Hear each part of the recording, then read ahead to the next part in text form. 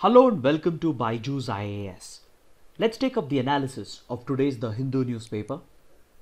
During a video conference with leaders of all political parties, the Prime Minister has said that the country is going through a social emergency and hence it is not possible to lift the lockdown in one go as per the suggestions received from various experts.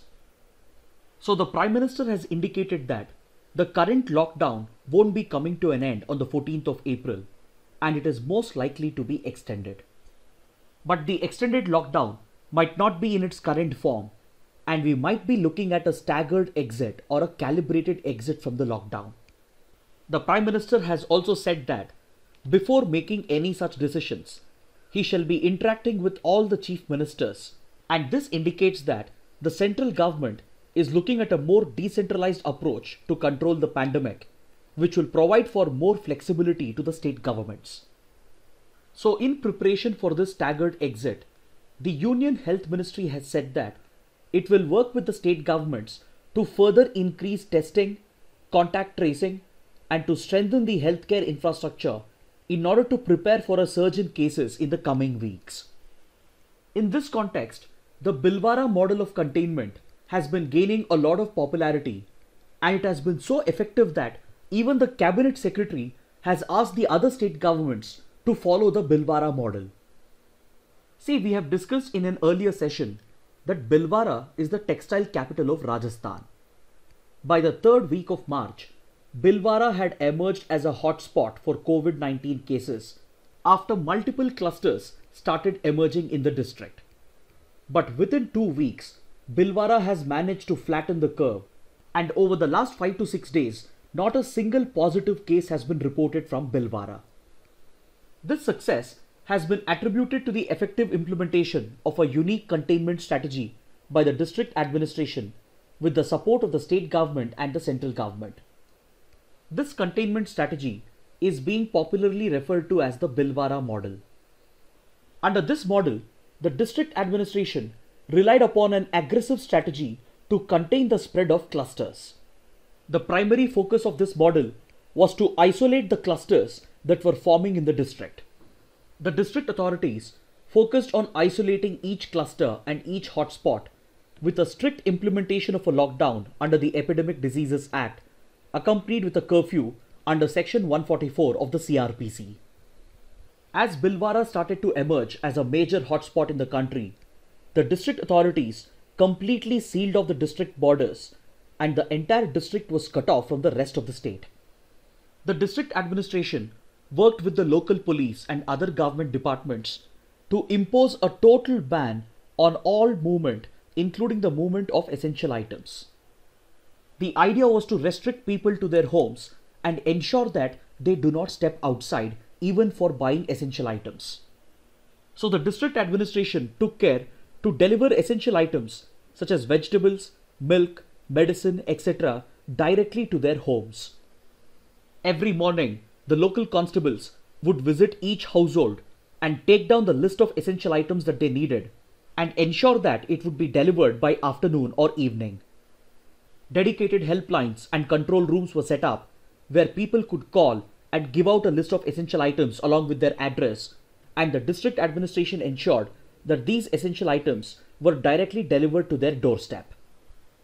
Then within the district, whenever a new case or a new cluster started forming, the district authorities would immediately move in to establish a containment zone and a buffer zone in a 2-kilometer radius. This area or locality would be completely cut off from the rest of the district and a total ban on movement would be implemented. With the help of the police, the district administration ensured that not a single person within the containment and buffer zone stepped out of their house, and all the required essential items were being directly delivered to their doorsteps. As soon as the containment zone was established around the cluster, the health authorities would move in to set up aggressive contact tracing, screening and testing in order to identify high-risk contacts and suspected cases, and they would be moved to quarantine facilities for further treatment. Then apart from this, the district administration would work with other government departments to carry out daily disinfection of high-risk areas such as the containment and buffer zones, the localities where positive cases were detected, all ambulances and police vehicles, the screening and quarantine facilities, the offices of the district collectorate, government departments, police stations, etc. Then, in order to establish adequate quarantine facilities, the district administration had taken over a few private hospitals and as well as hotels in the district. So it is through this aggressive containment strategy, the district authorities of Bhilwara have successfully managed to flatten the curve, at least for the time being. This successful containment model has been referred to as a role model by the Cabinet Secretary, and it is already being implemented in around 15 hotspots in Uttar Pradesh and as well as in around 20 localities in the national capital. Most likely, this containment model will be extended to other hotspots across the country as a part of the staggered exit from the lockdown. Then in another article on page number 5, it has been reported that an expert committee set up by the Kerala government has recommended a 3-phased withdrawal from the lockdown. So kindly go through these recommendations. This also indicates that the central government is looking to adopt a more consultative and decentralized approach, which will provide more flexibility to the state governments to decide upon the manner in which they want to exit from the lockdown. Now let's take up a column from page number 7, written by Nandini Vijayaraghavan. In this column, the writer is suggesting 2 ways through which the government can raise finances for a pandemic rescue package in order to kickstart the economy. See, it is a given fact that the Indian economy has more or less come to a standstill due to the COVID-19 lockdown.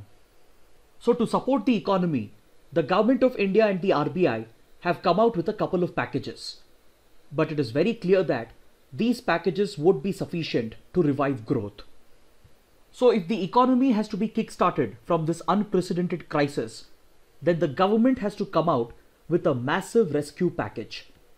But the question is, how will the government finance such a rescue package?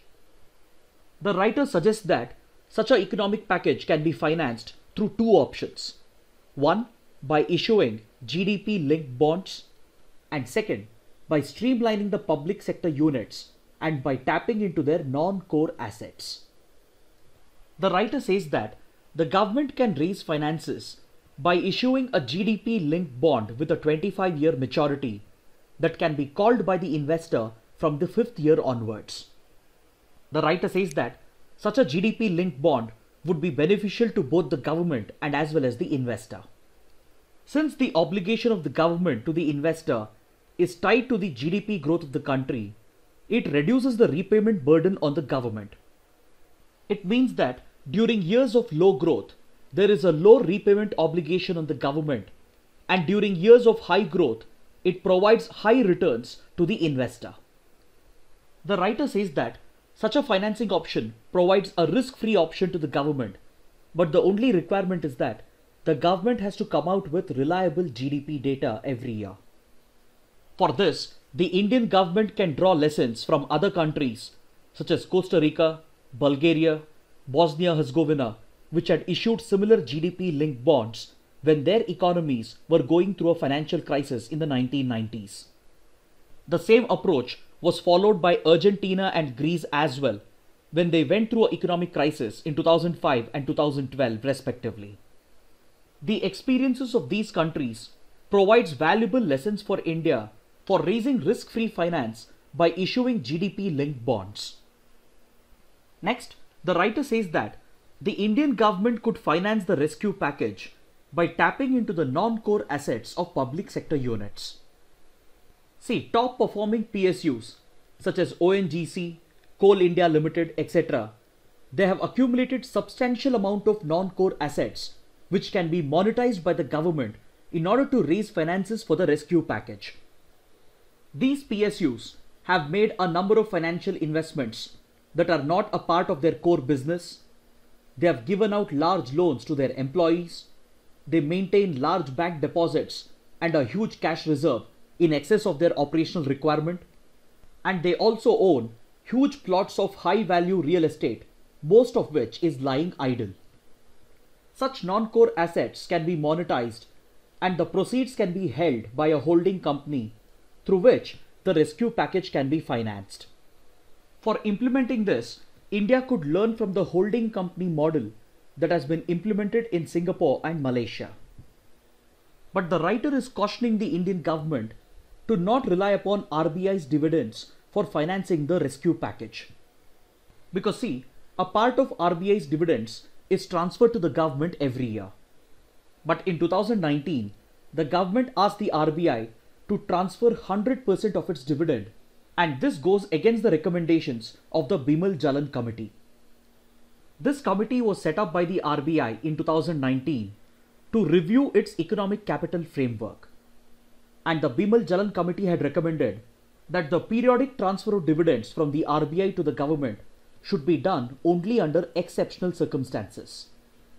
The current crisis definitely qualifies as an exceptional circumstance, but according to the Bimal Jalan Committee, these dividends, at least a large part of it, should be retained with the RBI because it can act as a buffer which can be used by the RBI to ensure the stability of the financial sector.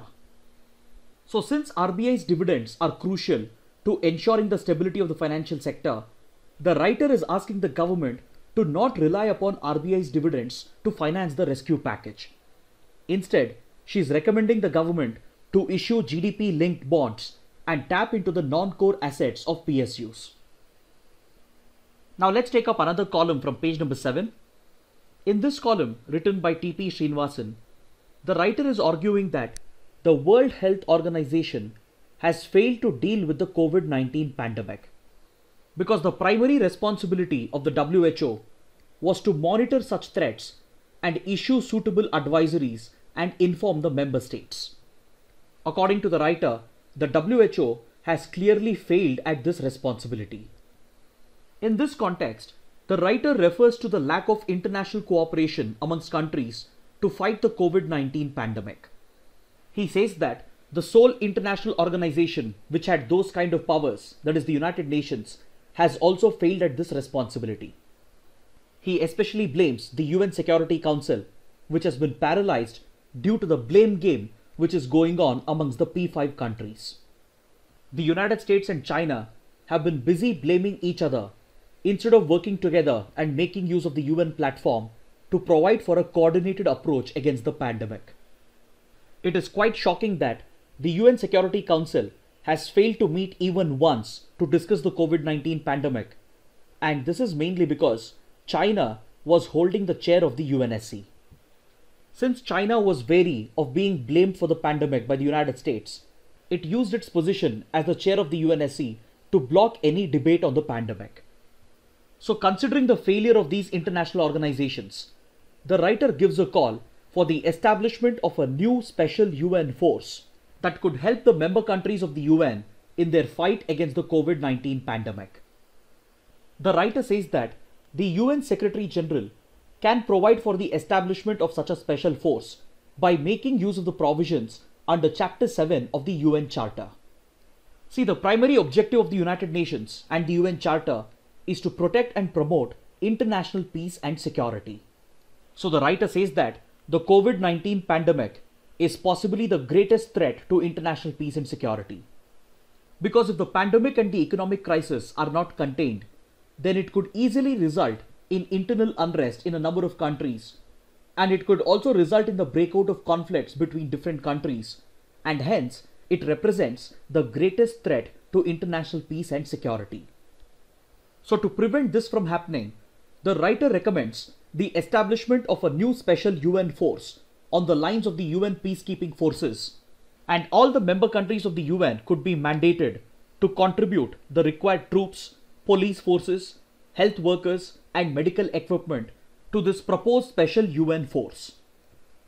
Then the new special force of the United Nations could be financed and deployed similar to the UN peacekeeping forces, which are largely financed and deployed by the 5 permanent members of the UN Security Council. The writer also says that the new special UN force could be referred to as the Red Berets, similar to the UN peacekeeping forces, which are referred to as the Blue Berets. Now let's take up the next article. If you study the COVID-19 statistics from various countries, it will help you understand the skewed gender balance that is present in different societies. For example, if you look at the data from developed countries and advanced economies, you will find that nearly 50% of those who have been infected are women. You can see in this graph that countries such as South Korea, Australia, China, Italy, Japan, etc. nearly 50% of those who have been infected are women, and it also reflects gender equality in their societies. But in developing countries such as India and Pakistan, a majority of those who have been infected are men. In the case of India, men account for 76% of the infections, and in the case of Pakistan, men account for 72% of the infections.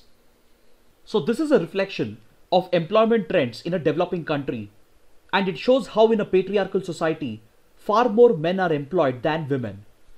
This also reflects the limited mobility options that are available to women in a patriarchal society. Because the less you travel and the more you're unemployed, the chances of catching the infection are lower. But these statistics reflect the skewed gender balance in countries such as India and Pakistan. Now let's take up the next article. The Indian Air Force has carried out a top secret operation in order to evacuate Indian diplomats and Indian officials who had been deployed in Indian consulates in Herat and Jalalabad.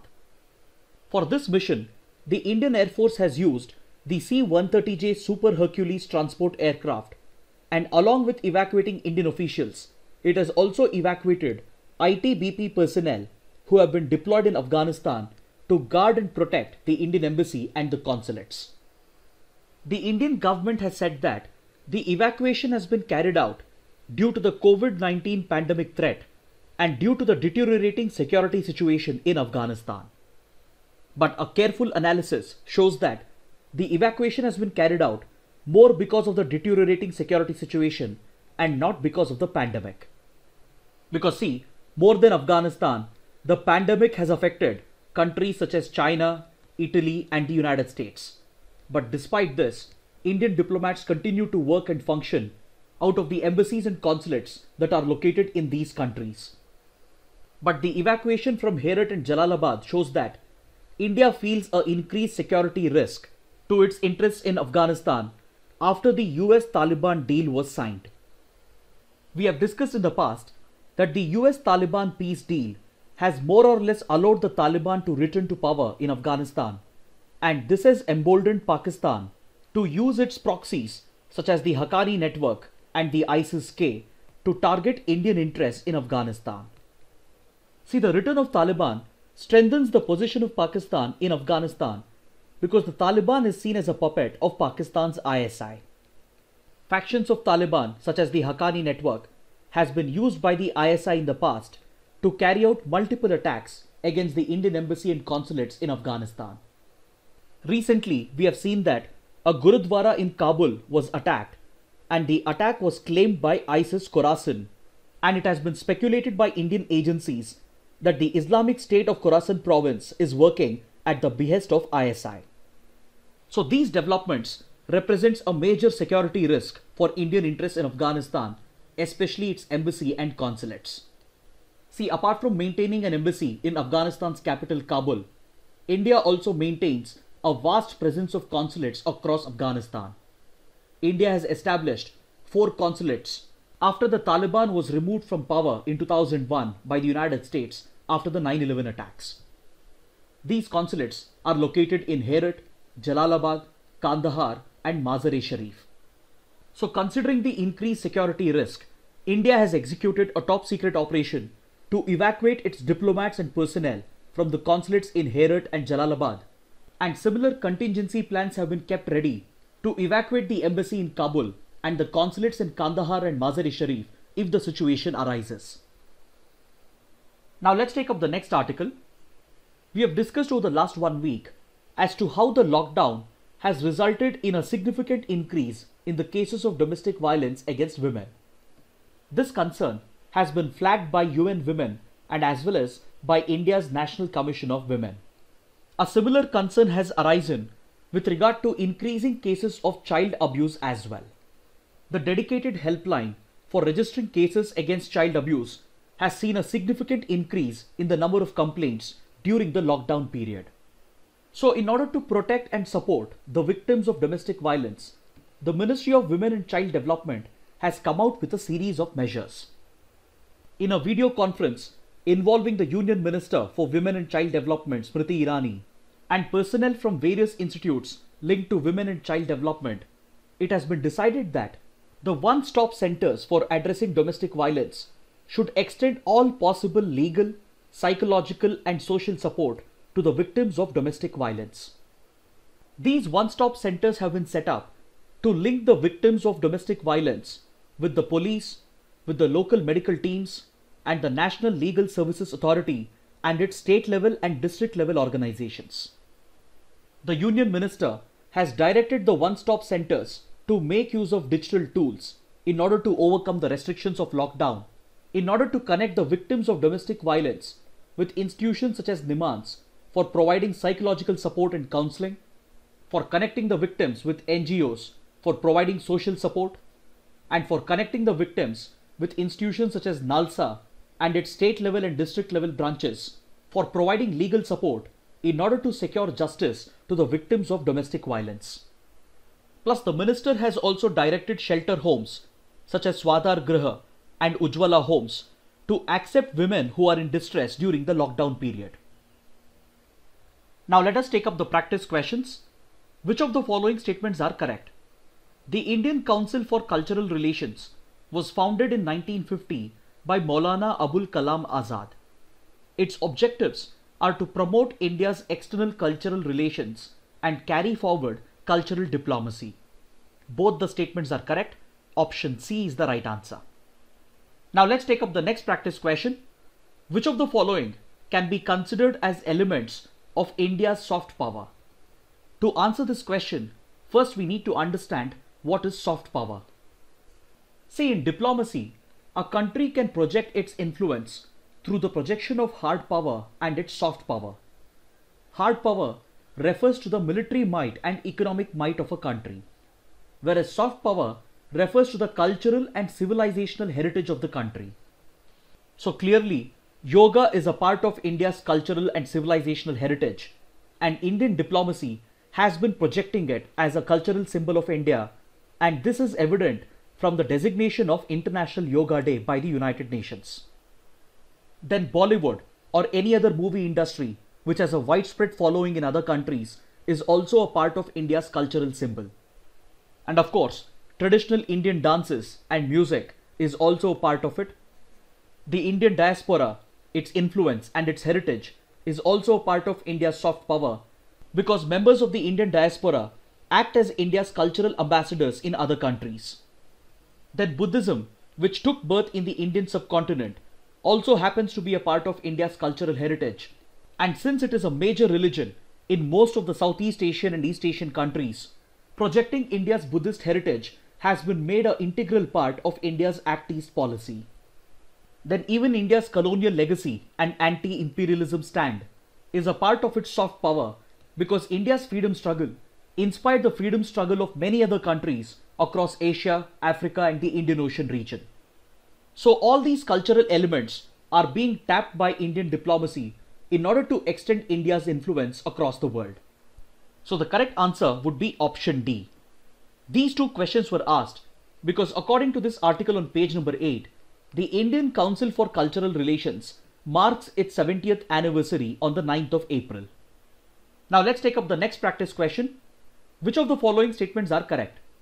The armyworm is an invasive pest that can damage and destroy a wide variety of crops. It is found only in South Asia. Amongst the given statements, the second statement is incorrect because the armyworm can be found across North America, Africa and Asia. And this invasive pest can affect around 80 types of crops. So the correct answer is option A, one only. This question has been asked because according to this article on page number 11, the infestation of armyworm in Assam is affecting the harvest of paddy crop. Now let's take up the next practice question. Consider the following statements about the National Board for Wildlife. It is a statutory organization constituted under the Wildlife Protection Act of 1972. It has the power to review all wildlife related matters and approve projects in and around national parks and sanctuaries. No alteration of boundaries in national parks and wildlife sanctuaries can be done without the approval of the National Board for Wildlife. It is headed by the Minister for Environment, Forests and Climate Change. Amongst the given statements, the fourth statement is incorrect because the National Board for Wildlife is headed by the Prime Minister. So the correct answer is option B, 1, 2 and 3 only. This question has been asked because according to this article on page number 8, the Standing Committee of the National Board for Wildlife, which is headed by the Union Environment Minister, has approved a number of infrastructure projects. Now let us take up a practice question from the 2016 prelims paper. In which of the following regions of India are shale gas reserves found? Is it Cambay Basin or Kaveri Basin or the Krishna Godavari Basin? The correct answer is option D. Shale gas reserves are found in all the three given basins. Please look at this map. Shale gas reserves are found in India in the Cambay Basin, the Krishna Godavari Basin, the Kaveri Basin, in the Indus Basin, in the Indo-Gangetic Basin, in the Gondwana Basin, and as well as in the Assam-Arakan Basin. Finally, let's take up a couple of mains practice questions. The first question, the Government of India plans to contain large outbreaks of COVID-19 by employing the Bhilwara Model. Discuss. The second question, suggest how PSUs and its assets can be tapped by the government to revive the economy that has been brought to a standstill by the COVID-19 pandemic. Kindly write an answer to these questions and post them in the comment section below. So this concludes our discussion for the day. Thanks for watching.